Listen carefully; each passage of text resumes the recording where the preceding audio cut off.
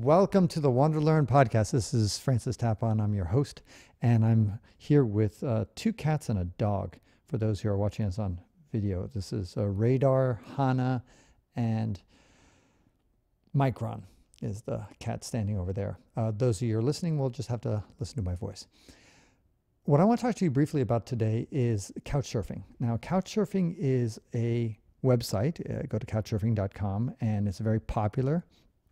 And people go there because they think of it as free housing. Well, put yourself in the host's shoes. You invite some stranger into your house, and all of a sudden he just eats all your food, you cook him dinner and all this other stuff, and then he leaves after 2-3 days, uses your hot water and electricity and all this stuff, and at best says thank you, and that's it.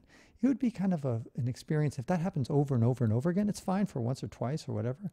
But after a while, you're like, why am I inviting all these strangers in the house for them to just use and abuse me? That's what it would feel like for some people. Some people are so generous in their heart. They're happy to just give, and have people just, accept all their generosity and give nothing back. And that's fine. But most human beings love the give and take, reciprocity. And that's something that is important to keep the Couchsurfing community alive. Giving selflessly sometimes works better with friends that we've known for a long time, but strangers is different. So therefore, if you want to be a good Couchsurfing guest, you got to think about ways to give back economically to the host. And it doesn't ever mean really to give, here's $20, but instead to go off and buy some food at a grocery store, go to a farmer's market together with them and buy food, take them out to dinner, take them out to lunch. You can do things that don't cost much money. In other words, cook for them. That could actually be free. Let's say another free activity for you just costs time, which is, how about if I go clean up your house, clean your toilet, do the things that nobody likes to do, take out the trash, maybe babysit, offer them babysitting services. If you have some sort of expertise, you could help them be a tutor, for example.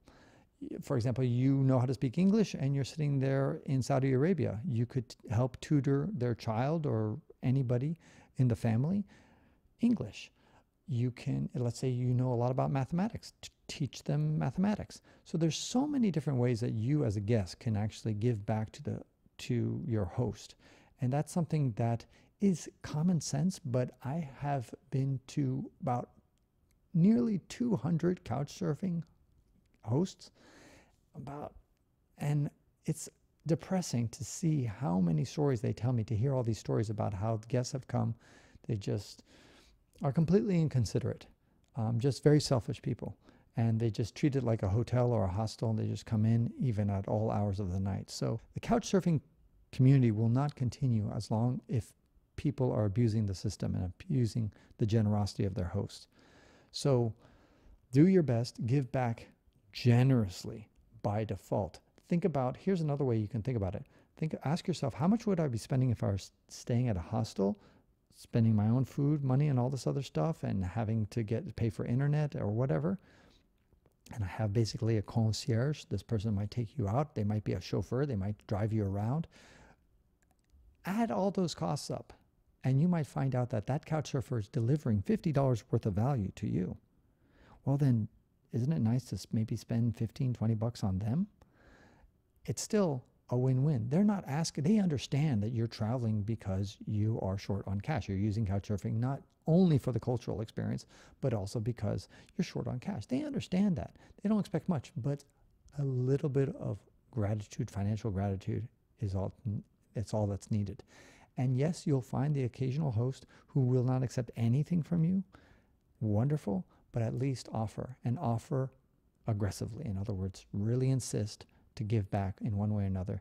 And then that host will be happy to let you stay on longer if you need to stay a few more extra days. That host will be happy to host other Couchsurfing guests.